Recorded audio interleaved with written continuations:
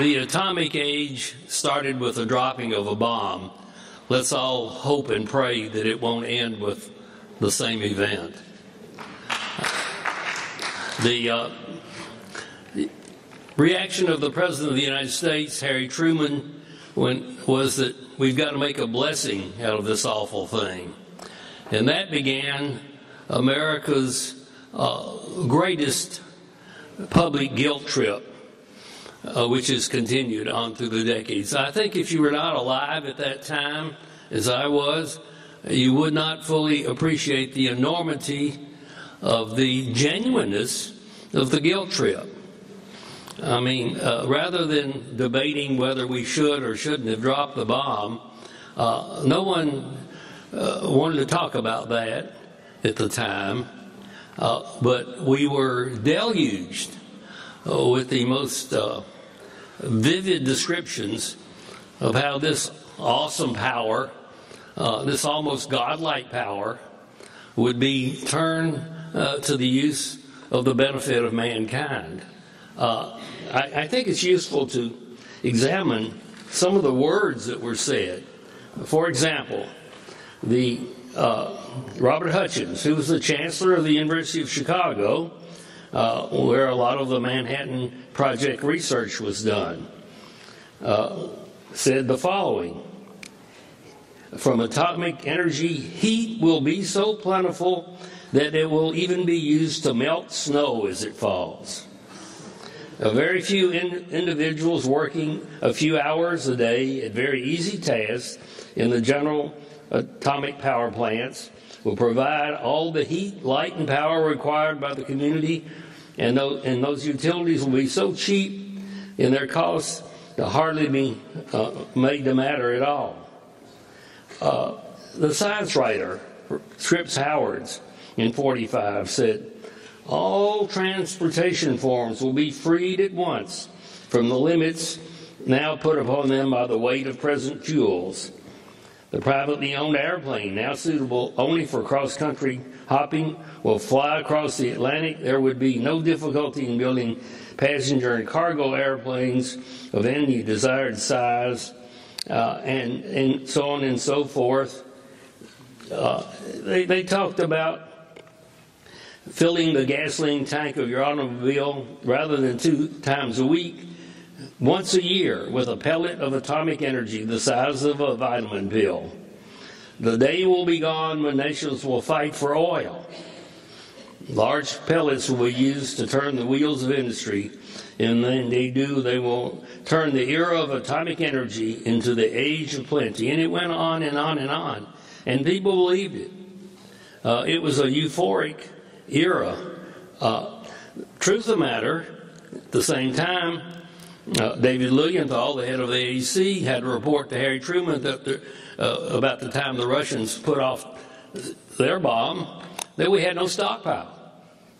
And so if you read all through David Lilienthal's journals when he was head of the AEC, there was never any discussion of civilian nuclear power. They were in the arms race, and they were talking about the hydrogen bomb, and it was all about armaments, and all this talk about this idyllic world was just talk. And the very bright scientists that built the bomb, they went back to their secure positions in universities mostly, and they didn't get down and dirty with things like pipes and pumps and things like that had to be developed for a reactor. It took Hyman Rickover, actually, who was a hands-on Navy guy, working with a private company that developed the Nautilus, which was the first actual civilian application of nuclear power. And you have to remember that a submarine is always in water, so there was no problem of cooling water, and there was no problem of costs.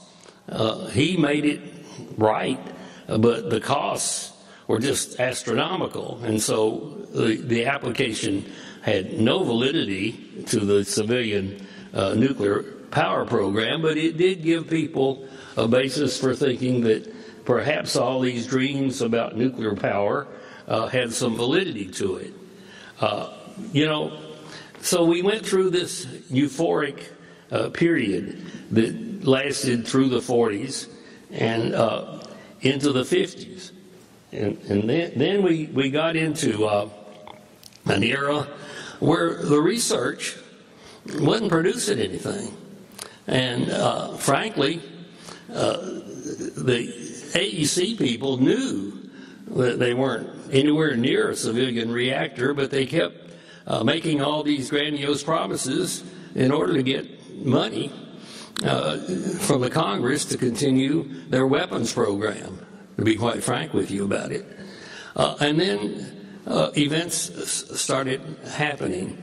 The Congress passed, the Price-Anderson Act in 1957, I think it was, which really was the beginning of the civilian nuclear power program. And they had some research reactors that didn't work out very well. No one paid much attention. But the big breakthrough was in '63, I think it was, when General Electric made a bid for the Oyster Creek nuclear power plant, and they bid at a price just under the price of coal. And of course, the AEC and all these people hailed this as the beginning of the commercialization of nuclear power. Well, it was a loss leader bid, if there ever was one. The GE had no idea what that nuclear power plant was going to cost. All they decided as a corporation, it was time to start selling them. And they had a turnkey deal at a price that made it competitive. But that price was way under what turned out to be the cost, and it ushered in the era of the cost overrun. And so these plants were built or sold at a price that looked like it was competitive with coal. But let's just understand this. There has never been a nuclear power plant built that was cost competitive in this country or anywhere else. It just had never happened. This is a technology whose middle name is cost overrun. And its last name and first name, too, if you want to be really honest about it.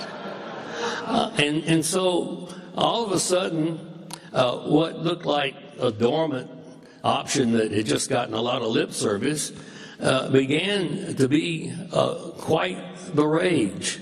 And, I can remember personally that I had left the Federal Power Commission. I was in law practice in the mid-'60s, and the General Electric Company came to my little law firm and asked us to help them figure out how to create a public power agency in New Jersey, because they wanted to build a half a dozen nuclear reactors right there on one site. Fortunately, the lawyers in GE said they'd be violating the antitrust laws and put a stop to it. But that was the mindset. It was so prevalent that a year later, the Peabody Coal Company came to our law firm and said that they were so afraid of nuclear power taking over the future, they didn't think the coal resources in the West would ever be developed, and they wanted to create public power agencies with low interest money that could make the coal cheaper so they might have a chance of competing. It was, Glenn Seaborg said, he didn't say it was probable, he said it was a certainty that nuclear power was going to be the wave of the future. And most people believed him. I personally found out how bad it was when I took over the Tennesse Valley Authority under Jimmy Carter in '76. I had found that TVA had stopped doing any maintenance work on its coal plants. For years, they were going all nuclear. They had an armada, I would call it, of about 12 nuclear reactors that they had built, and they were just writing off their coal plants. We put $1 billion into putting scrubbers and pollution control equipment on those coal plants. Then if we hadn't, TVA would have blacked out, because there were times in the future when all of their nukes were down. But anyhow, the mindset in those years was that this was the wave of the future. But mind you, that there never was a single one of these nuclear power plants whose ultimate cost was anywhere near competitive with other sources of power. And the other thing to remember is that the old AEC had the dual role of promoting nuclear power. It's in the statute, as well as regulating it. And you know what took first place. It was the promotion. In fact, they suppressed all sorts of documents from their staff raising safety questions. So the issue of safety about nuclear power was not in the public domain as we went through this euphoric era in the 60s of just about everybody and their uncle ordering a nuclear power plant. At the same time, Glenn Seaborg, the head of the AEC, had gone to 60 different nations in the 50s. Remember the most famous speech of Dwight David Eisenhower as president was the Atoms for Peace speech he gave to the UN on December 8th, I think it was, 1953. And then as a result of that, we peddled the idea of the peaceful atom all over the world. And Seaborg was the main salesman. And I remember when the first time I went to Israel, and I asked them why in the name of heaven they were considering building an atomic power plant in the state of Israel. It would just be a Trojan horse. And they said, well, Ben-Gurion told us that if you didn't have atomic energy, you weren't a modern nation. And that was really the mindset that we created. It was sold, it was made in America, it was sold by America all over the world. Now we face a new dilemma. Having sold the world on what supposedly was the peaceful atom, we find there ain't no such thing. The road to the bomb is the nuclear power plant. And here we are in a confrontation with Iran and North Korea, who are just really implementing the program that America sold to the world. And how, in the name of common sense, can we expect the nations of the world to support us in trying to stop these countries from building bombs when we ourselves are promoting nuclear power? But it is, it is the height of hypocrisy, and it's hypocrisy that I think we don't even have a mirror in which we see, because arrogance seems to have wiped out any mirror on our part. And everybody that knows anything about it knows that not only can you enrich uranium a bit more and make a bomb, but you can reprocess the spent fuel, and the plutonium is the ingredients of the bomb. And this administration is actually trying to reverse Jimmy Carter's ban on reprocessing, so that we're in a situation where we don't see ourselves at all. But there has been one thing that has been constant throughout the whole era of nuclear power, is that it's never been economic. Never. Not then, not yesterday, not today, and not tomorrow. And what we're finding with the latest round of so-called new and improved versions, that the first thing you find out is there's a cost overrun of $1 billion or $2 billion. And the big difference is this. 30 years ago, when we went on this nuclear binge, we did not have, it was the alternative source of power. Believe me, I remember receiving a petition from the Sierra Club back in the 60s advocating clean nuclear power in lieu of some dam that was being proposed in the West. But we did not have photovoltaic cells. We did not have wind power. We did not understand you could store electricity when the sun shines and use it when the sun's not shining, etc. We did not have the alternative technologies that are truly sustainable and clean. And so we have a whole new situation on our hands, and quite frankly, I'm going to feel I'm old enough to conclude what I have to say with a kind of a Dutch uncle talk to us folks. I want to abolish sarcasm from the anti-nuclear movement. It doesn't help. It really doesn't. You know, there is a law of physics among human beings. If you insult somebody, they want to insult you back. It doesn't make them any smarter, and it doesn't persuade them one bit. It just persuades them that you're kind of goofy. And it hasn't made a difference. We've tried sarcasm and clown suits and stuff like that for 30 or 40 years, and it hadn't. The only impact it's made is to make us seem like we're a fringe group and make them seem like they're mainstream, when it's just the opposite. It is true that this stuff is inherently the most fearsome thing on earth. But we don't talk about the part of it that I think most people can relate to the most. I mean, the average American, and I've been deeply involved in the fight against San Onofre, the average American thinks that a power plant that's been sitting there for 25 years and apparently hadn't hurt anybody, from what they can tell, nobody's really complained about it, isn't all of a sudden a killer. But I tell you what does impress people. When you tell them there's 30 years of radioactive trash that's piled up in their backyard and hadn't been taken care of, and we don't have any place to put it, that polls 75%. We've done some polling. People are more upset and afraid of the and you need to call it radioactive trash. Nobody on earth knows what spent fuel is. With all due respect to my friend Alvarez and all the scientists that talk about this stuff, unless we start using plain English, we're talking to ourselves. Now, the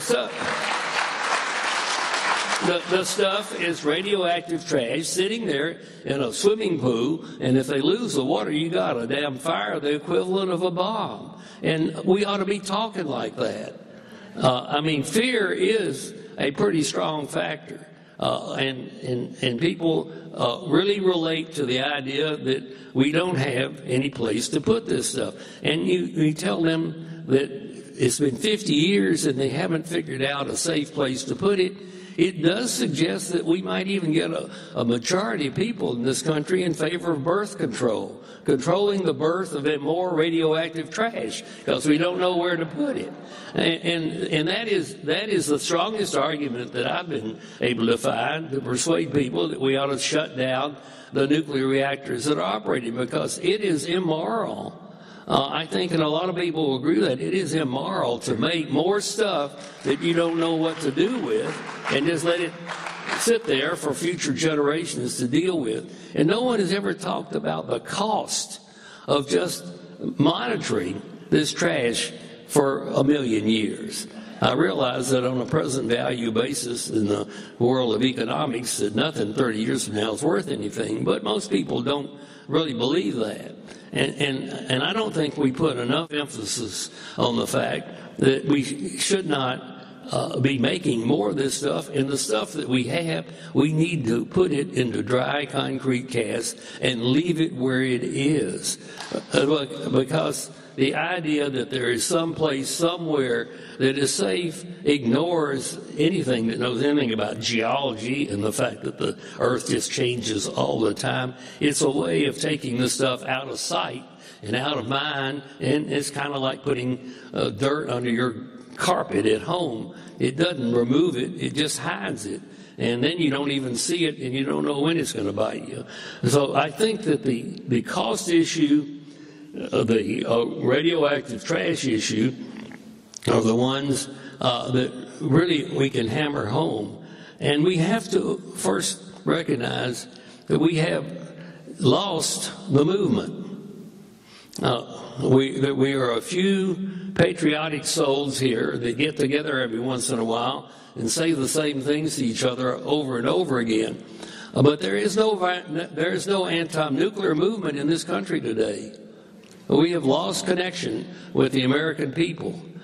3 Mile Island killed the nuclear industry for 20 or 30 years, but it is not dead. And there's 150 reactors lying all over the country as radioactive sleeping dogs that can erupt if there's an earthquake or a human accident. And thus far, we're seeing one of these things about every 10 years, and there's no reason to think that that cycle is going away.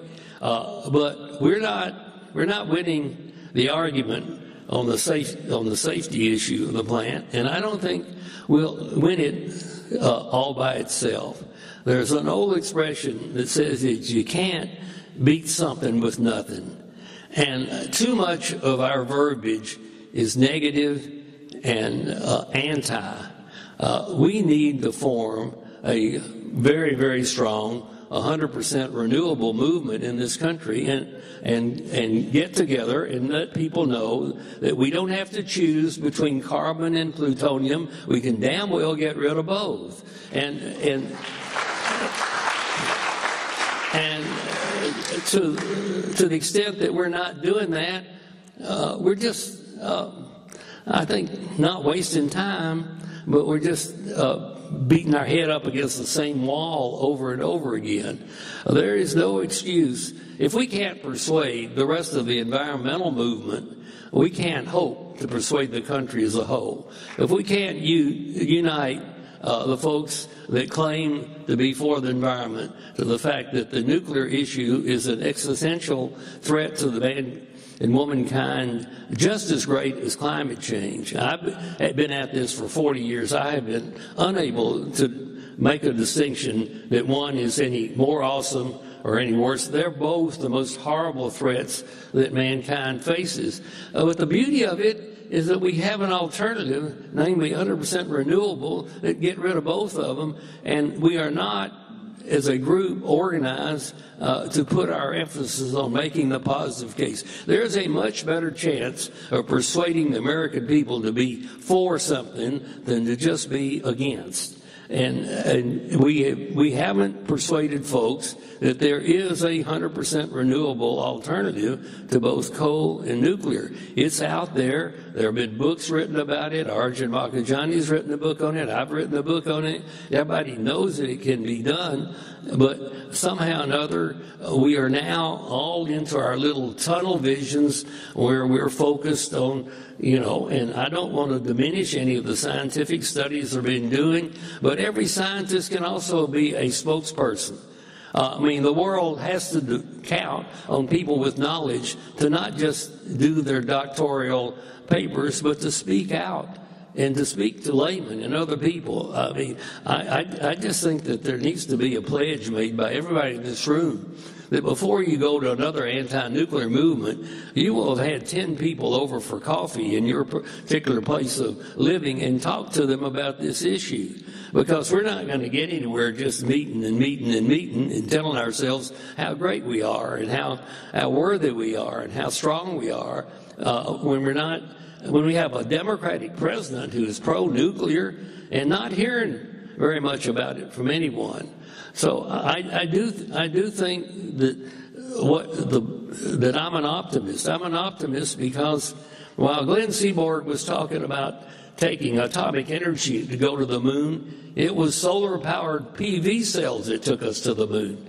And while these folks talk about their technology, it's the solar and the wind and the possibility for storage that has made the breakthroughs.